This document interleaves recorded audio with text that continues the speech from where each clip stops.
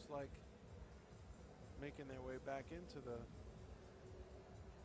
dressing room as we will await the final bout for this afternoon session.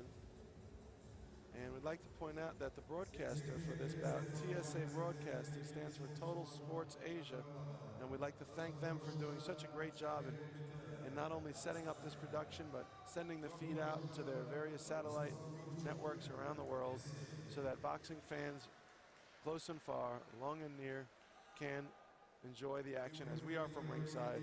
Out of the red corner for this next bout, he is Jay Opataya. He's from Sydney, Australia. He's 16 years old. He's got a 28-2 amateur record. Started boxing when he was 12 years old. His dad was a boxer. He's got some family involvement for sure. He's beaten Matulamov and Madali from the Ukraine and Azerbaijan respectively. And he now is in the ring. Headgear is ready.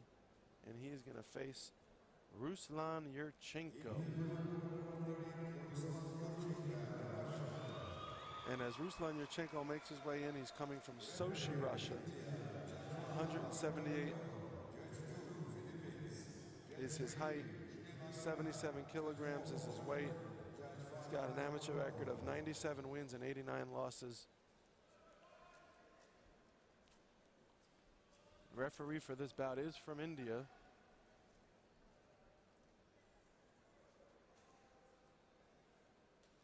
Nothing like neutrality and transparency. That's what AIBA is all about. That's what they give us. Give it to us raw. This is boxing in its finest form, its purest form, amateur boxing. Keep the politics out. Keep the riffraff out. Keep the showboating out. And get down to basics. That's what we have here. The judges for this contest: Morocco, Germany, Sri Lanka, Puerto Rico, and last but not least, the Philippines. And we see Ruslan, the aggressor, already coming forward. But Opataya looks like he's a confident boxer, on his toes, on the outside. Just underway here in the first round. Winner of this bout will go on to face Melvin Perry tomorrow in the 180 kilogram finals. I am Castle Chalice. We are here at the 2011 AIBA Junior World Boxing Championships in Astana, Kazakhstan. It's been a great week of boxing, a long week of boxing. Capped off with tonight, culminating tomorrow in the finals. That's what everyone really wants to see. And you all will be able to watch it from where you're sitting right there tonight. No matter where you are in the world, we're bringing you the semifinals all day and evening tonight, and the finals are coming right back at you tomorrow. Russia's brought 8 boxers to this tournament. Australia's brought 2. And this is Australia's remaining boxer in the tournament, while Russia has a few more still that we're going to get to see later in the evening session. And again, others that have already progressed and will be boxing tomorrow in the finals. Not much action happening here now in the second round. Excuse me, the first round. Check that. 36 seconds left until the second round. Australia throws a right-left combination. And now Ruslan Yurchenko comes back with his own right hand by Yurchenko to the back of the head. Referee's going to probably put a stop to that. There's another right hand to the head on the break. Ruslan Yurchenko knows what it means to box at the international level like this is. Referee going to urge Jai Opataya to keep his hands up. Opataya ironically says that his greatest strength in the ring is unpredictability. Unpredictability, and that his greatest weakness is his complacency. Well, seemed a little complacent in that first round. Let's see if he can't pick that up and be a little more unpredictable for the rest of the bout. Ruslan Yurchenko, 97 wins, 89 losses, as we mentioned. Started boxing since he was 13. And his favorite thing, of course, about boxing is winning. He says he enjoys watching Roy Jones Jr., and his inspiration is his parents. His goal, to win this tournament. And why not? It's a lofty and worthy goal, folks, let me tell you. The AIBA Junior World Boxing Championships pits together the best of the best of the best from around the entire world at this age class. and all the weight classes. And they're all vying for one thing tomorrow. That's the goal tomorrow. Seconds out. Round number 2 underway.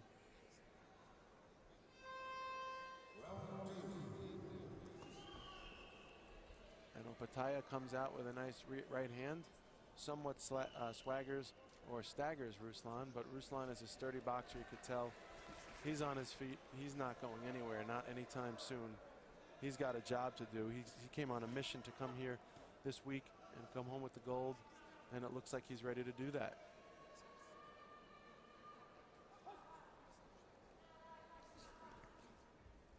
A wild left hand by Ruslan misses. Opataya comes with a nice lead left hand followed by a nice duck from a punch. And that's what you want to do. You want to slip those punches, those counter punches. That's what Ruslan tried to sneak in there. And that's what Opataya was able to avoid. And now they're tying up again in the center of the ring. Referee keeping a close eye on the action. And there's Opataya's unpredictability. That's what he was talking about. The ability to sort of stay in front and then like a phantom disappear. And that looks like it could start to wear on Ruslan as the bout goes on. Ruslan looks like the type of guy that wants to know where his target is when he throws his punch and wants to land after he throws it. And Opataya not going to make that easy for him. There's a nice sharp right hand, a jarring right hand by Ruslan that may have really staggered Opataya. And now Opataya comes back with some action of his own. 40 seconds left in this second round of the final bout of this afternoon session. 80 kilograms being contested. That's a men's light heavyweight division. We got Jai Opataya from Sydney, Australia, and Ruslan Yurchenko from Sochi, Russia. And now a standing 8 count going to be issued to Joe Opataya. And a chopping left hand by Opataya scores to the right temple of Ruslan, but Ruslan, unfazed, keeps coming forward. Again, Ruslan looking for that opportunity to land that big punch. No sense letting this go to the judges' scorecards when you could finish it your own style with a referee stop contest or a knockdown. That's what Ruslan Yurchenko should be aiming for. That's what all boxers should be aiming for at the end of the day. Don't stick around too long. Get in there and get out. That's the name of the game. Left hand by Opataya, mostly blocked by Yurchenko. That's the end of round 2, folks. One more round to go. That one went 6-5 to the Australian. So that means that this is going to be a very close one. This is already 9-6 Jai Opataya of of Sydney, Australia. And he's going to try and hold on to that lead in this third and final round. In order to get here, the path that they've taken, Opataya has beat Kizilay Zinar from Turkey, and then he was able to beat Tilek Uzbakov from Kazakhstan, and then that's what got him here today. That was on a 12-3 decision. Yurchenko was able to get past Zaur Mutali from the Ukraine, and then also against, he was able to get Mutalov. In order to, that was at a 15-9 in order to get to where he is. So that's how they got here, Opataya and Yurchenko. This is the third and final round of this session. And now we see Opataya with a chopping right hand that sends Ruslan to the ropes. The crowd starting to get on their feet. Now the action picks up. Both of these boxers are smelling victory. And Opataya throwing 2 stiff left hands and a sharp right hook all to the head of Ruslan. And now Ruslan looks like he's getting a little troubled. He's getting a little flustered. A left hand to the head by Ruslan, and now he's starting to bear his way in like the Russian bear that he is. Opataya doing a good job to keep his distance. Bob and weave, box and stick and move, stick and move. That's how you do it. He doesn't want to get complacent. He says that's one of his weaknesses, Jai Opataya. Well, he can't get complacent here because he's going to eat a big right hand by Ruslan Yurchenko like he just did. But now here comes Opataya back of his own accord. He's got a left and a right in there. And now the bull rush by Yurchenko. Referee going to caution him. We're halfway through, folks. Less than a minute left in this final round. A swinging for the fences type of left hook from Ruslan Yurchenko while he had Opataya against the ropes. That did nothing but tire him out as it missed entirely. And now both boxers are going to sort of tie up again in the center. Referee going to caution Jai Opataya for turning his back. Sharp, stiff left hand. That's that unpredictability by Opataya. Snuck right in the guard of Ruslan Yurchenko. And that was a nice shot for the judges as well. There's no question that one would have scored points, or a point, because it clearly went right through the guard and put the head back of Ruslan Yurchenko. Left hand by Opataya. Looks like it may have scored. Certainly give the judges something to consider. This one's going to go to the scorecards in just a few seconds, and it would seem to be the case that Jai Opataya may have done enough to hold on to his victory. And we're going to see in just a moment how that turned out.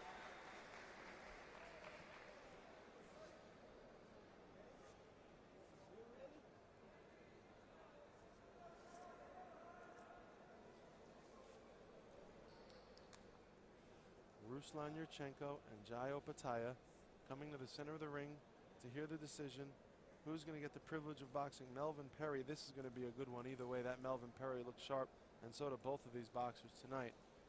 So the winner will go on to face Melvin Perry tomorrow in the 80 kilogram finals. And the winner is Jai Opataya. You know, it didn't look like he had it in the first round, but he seemed to come on strong. And by the second and third round, he clearly pulled away. He is your winner. Tomorrow's finals in the men's light heavyweight, Jai Opataya and Melvin Perry.